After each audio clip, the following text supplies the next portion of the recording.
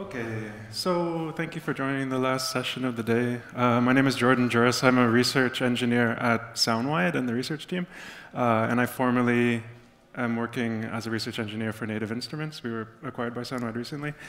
And I'm presenting a study of control methods for percussive sound synthesis based on GANs. And I did this research together with António Ramires, who's a PhD candidate at UPF in Barcelona. And we were working together with Julian and Xavier Serra for this work. So let's get some context first. So as everybody here knows, synthesis techniques for sound, or for percussive sounds has evolved a lot in the last decades. We can pin some starting point at, say, the Roland TR-808 in the 1980s, which was giving people a hardware tool for drum synthesis. And today we've moved all the way up to VST solutions like Sublab and Kick2, which give people a lot of creative control over the actual synthesis process that drives their drum sounds. Recently, deep learning has come into the play, and some novel methodologies for synthesizing data have been proposed and have been put to good use. And related research in drum sound synthesis has also had a lot more attention recently. And unlike the former technology space that was on the last slide, we're looking at a data-driven world where a lot of paradigm has shifted. And this is part of the motivation for this talk, looking at new ways of imparting control on these systems. Some recent research, Xavier and Jake Drysdale, who I think is here, published DrumGAN and adversarial synthesis of drum sounds, and they both use generative adversarial networks for synthesizing the drum sounds. And each of these papers were proposing different means for controlling the synthesis, timbral, feature conditioning, and drum class conditioning, respectively. However, neither of these studies evaluated any user preference regarding these respective approaches, and this is something that we were interested in looking at. So, in general, generative adversarial networks expose way too many parameters for anybody to make any intuitive use of. The number scales with the dimensionality of your latent space, and there's even further permutations related to network architecture choices. And as an example, a vanilla style GAN implementation with a latent space of 512 with 5 modulated network layers can have something like 2,500 parameters. So this is totally ridiculous to expect anyone to use. So in order to make a GAN-based synthesizer usable, one needs to go from something like this, which is an absolutely terrible user experience, to something more like this, which is a bit more familiar with all of us. So you put some knobs on it, and those knobs are perceptually meaningful and also musically intuitive. So the goal of this work is to compare the terrible UX, which is we're going to treat as our baseline, which is navigating the latent space directly with sliders, to 2 different approaches that were motivated by research that was done in the domain of image synthesis. So the first is interface GAN, which is a supervised classification-based approach, and the second is called CEFA, which was a closed-form factorization approach that requires no classification. It's unsupervised. And then we're going to do a user study and use something called the Creative Support Index to evaluate how people can use these different interfaces in order to support their creative wishes while they're producing some drum sounds. And ideally, we come up with a little bit of insight about how artificial intelligence can make music production a little bit more accessible. So in order to do this, we have to have a GAN. And the GAN that we chose to use was a style GAN 2 architecture. And I'm not going to go into any details about this because it's not the topic of the work, but this was the one that we chose. And I just want to focus on one motivation for this choice, which is on the left side of the network, which is the generator. And that is that style GAN comes with one advantage of many. That is that it proposes a slightly more disentangled latent space. And technically, it's this guy here. And it's referred to as a style space. But essentially what you have is a relaxed constraint for the goal of the network. So a typical GAN will attempt to map your feature, the feature dimension, the feature space of your data down into a uniform multi-dimensional Gaussian, which is this Z space, which is usually referred to as the latent space. But by having a mapping network that separates these two, between the Z space and this intermediary latent space, you can, if you're lucky, get a more conditioned latent space like this. This is like an illustration from the original StyleGAN paper, and Karas and the NVIDIA team were, this was a very large part of the reason why this implementation had so much success.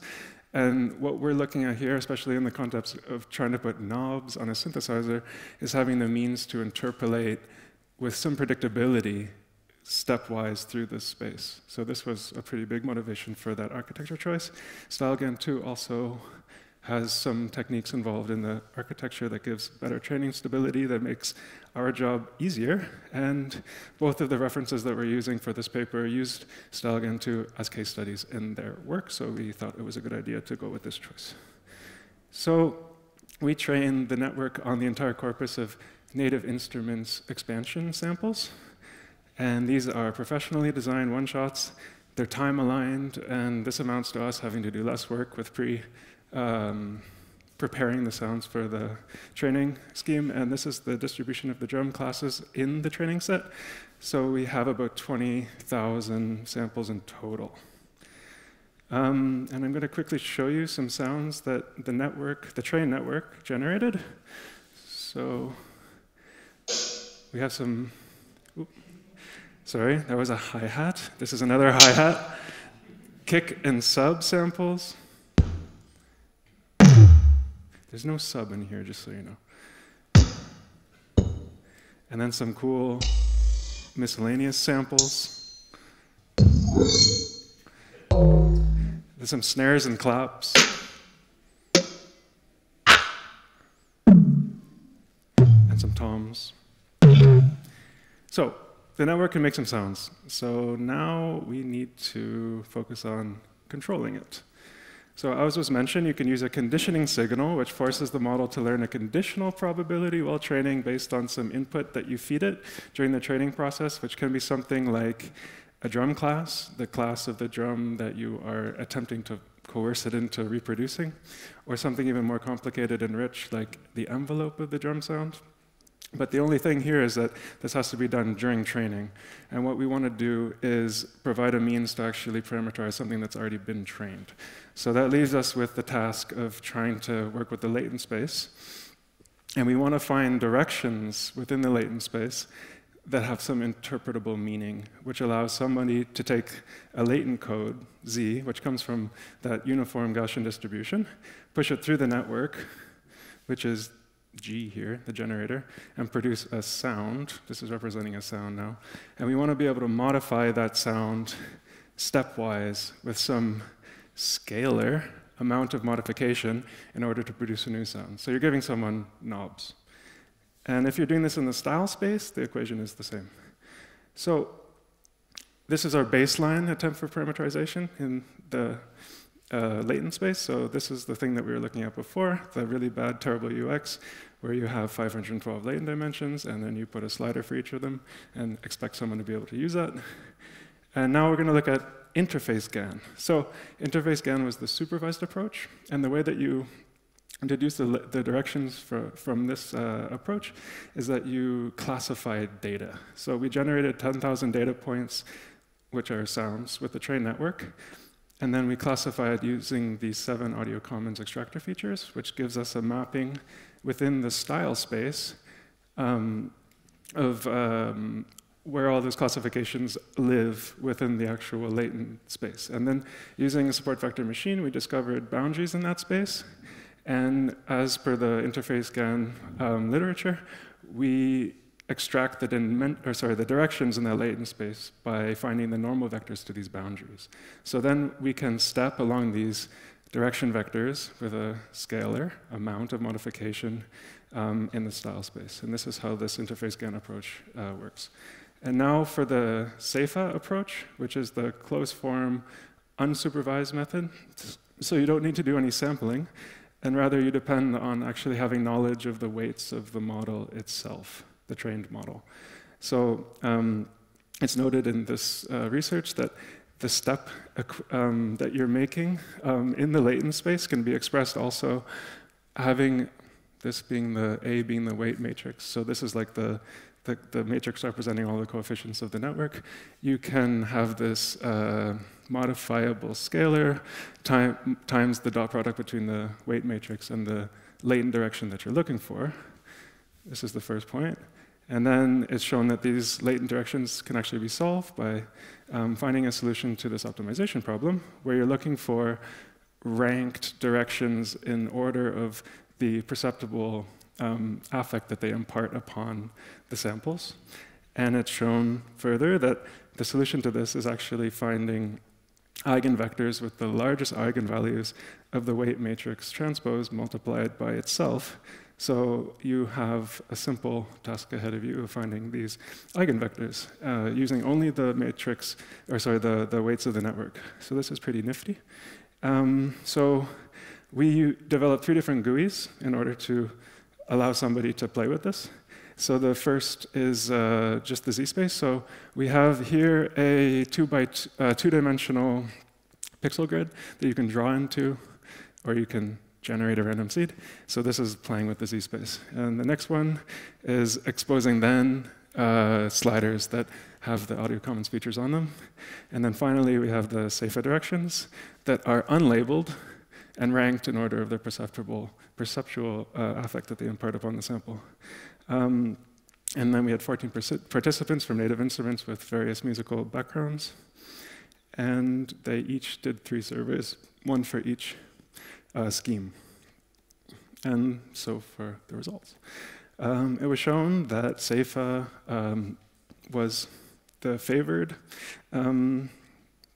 creative support system by quite a large margin. And it was interesting for us to see that the interface GAN performed on the same level as the z-space, and we thought that this was not going to be the case. So this may be leading to a little bit of questions about how the user study results ended up manifesting. And you can see furthermore that the confidence margins don't make these results statistically relevant. However, I would like to share with you that in debriefing sessions with the participants, this tendency for Serra to be the preferred method were echoed pretty much by everybody, just by verbal communication about their experience with the GUIs. And I would want to share a couple of these with you now. So it was unanimously seen that the latent directions from the Serra approach were giving reliable and consistent conceptual modification to the seeds. So the sliders 1 and 2 were controlling drum class and noise amount in the output audio. And these are, of course, highly correlated because you add noise to certain periodic simples and you actually are playing with the drum class. And then sliders 3 and 4 were kind of relegated to decay time, depth, and boominess, like more fine-tuning. And then 5 and 6 didn't really do much. So people were actually using sliders 1, 2, 3, 4 while they were playing, and they were doing this reliably and having fun with it. On the other hand, interface GAN had some problems. They were pretty redundant. There was not a good sense of orthogonality between what the sliders were doing. So it was not a very good user experience. There was lack of control consistency from one seed to the next. So for what one slider was doing was dependent on the seed that was actually present in the system. And there was also some inconsistencies between the name of the feature that was listed on the knob, or sorry, the slider, and actually how that was affecting the sample. So interface GAN was just didn't perform very well at all. And I just wanted to also share this cool approach that some of the users were reporting, like a recipe for creating drums. So they would use the first 2 sliders in Serra to tweak and find the right drum class of the snare, for example, that they're looking for.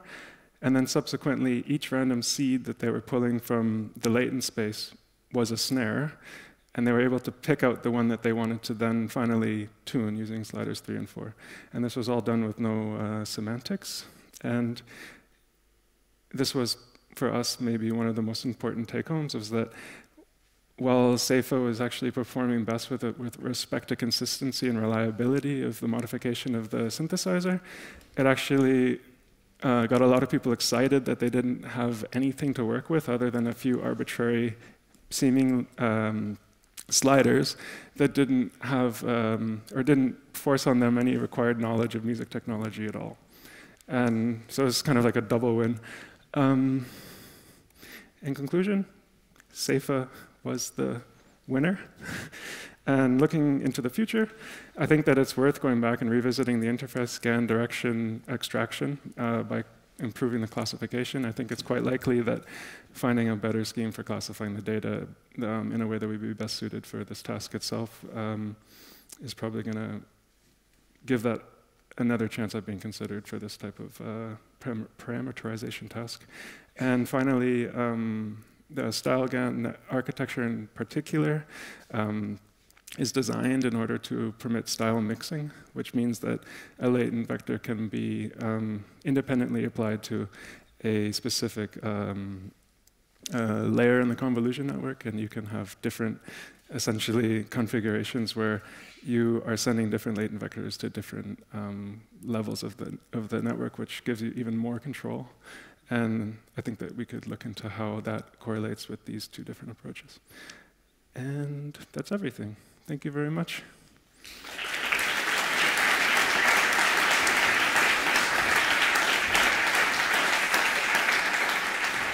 Thank you. That was cool. Questions, please. While you're thinking of a question. Oh, there is one. Ah. Oh. Thank you for the great talk, Jordan. I just had one question. Just like naively, I wanted to understand if you could compare and contrast like SAFA versus, say, just sampling the W space and then like with some n equals a great number of samples and then doing PCA on the result of that. Is there something different here that is more elegant From or SAFA, about the same? like SAFA specifically, where you're doing like the closed form factorization approach? Yeah, I was just kind of wondering, like, would it have worked to just sample the W space extensively and then try to pull out like some principal component vectors? Yeah, well, I think that we wanted to just treat interface as like the one that was the sampling-based supervised learning approach, and I guess the way that was done using an SVM to find these boundaries and finding the normal vectors, it can be seen as being somewhat similar to like a component analysis, looking just at those features as the considerations for that analysis. But I can tell you, like in a very hand-wavy and unsatisfactory way, that the interface scan literature uses this approach that you're describing, and they're just simply showing that it wasn't as effective. So okay. we just that works for me. We did Thank do you. it. Yeah. I'm easy. More questions. Next question.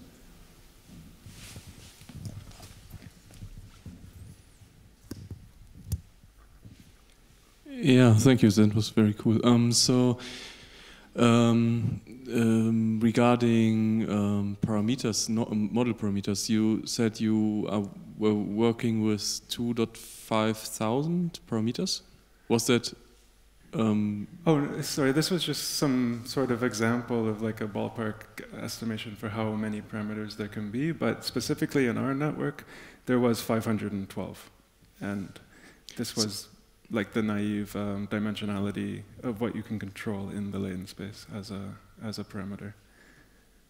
Yeah. So I'm just wondering, did you try out networks that were much bigger, so with much more parameters, and listen to that and we just used this network. Honestly, training these can be tricky, and we were happy to get one that was making cool enough sounds in order to actually do the analysis. But I would expect that with more data, either you get redundancy or you get an enriched representation of the sound space, and it could go either way, where you could get more consistent or more unpredictable results with this type of parameterization. I think it's something to explore for sure.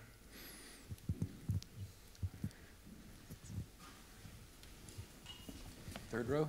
Oh, actually, I've got you. I don't know if I missed that, but did you give these eigenvectors some names, or did you find them in any meaningful way, like brightness or something? Yeah, this is, sorry, I kind of was going through this pretty quickly, but this is what was reported to us, and I tried it myself, of course. Okay, sorry, I think I just... But we explicitly didn't give them names, or we didn't pin them to any concept while the people were doing the survey. We wanted to, it was kind of like this idea of like letting the network speak for itself, especially also with this closed form factorization approach. Like the real motivation here is to not imbue the network with music technology concepts. It's letting it provide you with what it is thinking as like give it the chance to describe the features itself. Yeah. Yeah. Thank you, everybody.